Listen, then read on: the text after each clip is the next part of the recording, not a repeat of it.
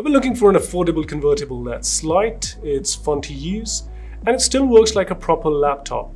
No gimmicks. Works like a proper laptop when it's time for work. And this is what I came across, the Lenovo C340, also known as the Flex 14. But before I tell you more about it, let's get this unboxed.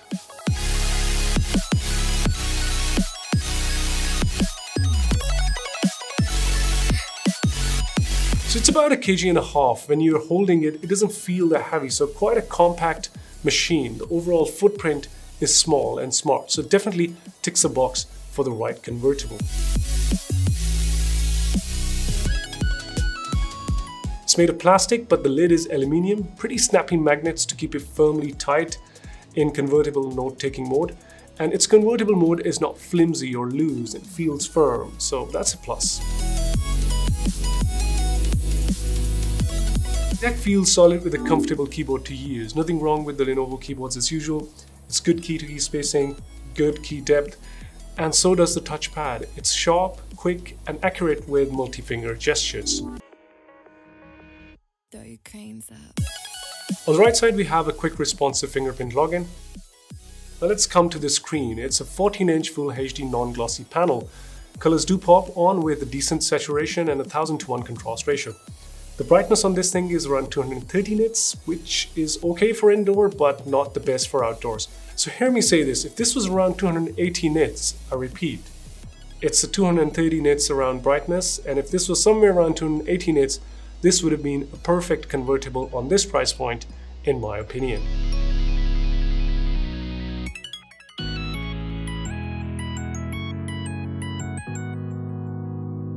But the touch on screen is responsive and pretty darn usable on lap or intent mode.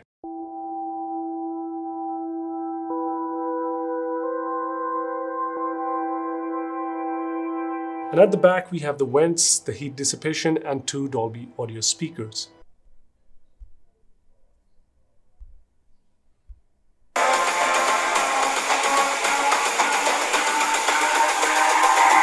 It's all about humanity.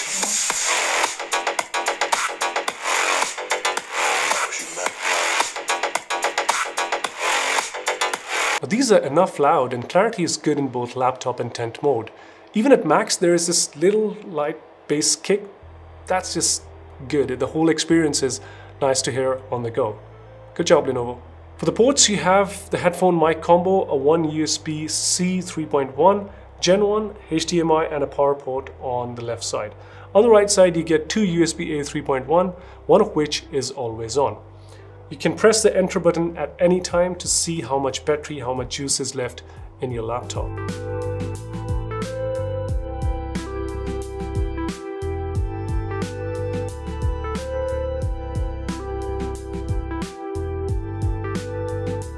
You do get a 720p average webcam for your video calls, but all of that aside, what amazes me most is a good performance in any machine. And this one has very decent performance for the form factor, for the whole convertible scenario. At the beginning I said it works like it should in a proper laptop mode. So no gimmicks, no attachments, no keyboards and screens aside and you attach them together. This is just one unit, one convertible. And in that form factor, it works like a proper laptop. And that's rare to happen on budget convertibles. So managing Microsoft Office along with web experience has been smooth, and using it for continuously around 4 hours, I've not had it heated. But this is the story on light to medium usage.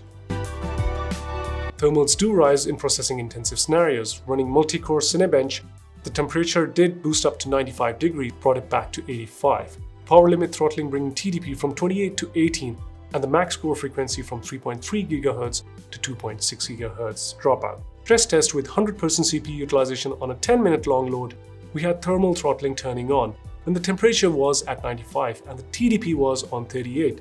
Bringing it down to decent 76 degrees and the TDP to 16 watts. Also, max core frequency was brought down to around 1.9 GHz, which is good enough considering this thing is allowed to go on 20 watts for 28 seconds. Now, considering how small this thing is, I don't think it's for users who wish to load programs with heavy processing toll like 3D Design, 3D Studio. Adobe Premiere and putting rendering loads onto it like 4K video footage and transitions and whatnot, which will definitely result in the system heating up.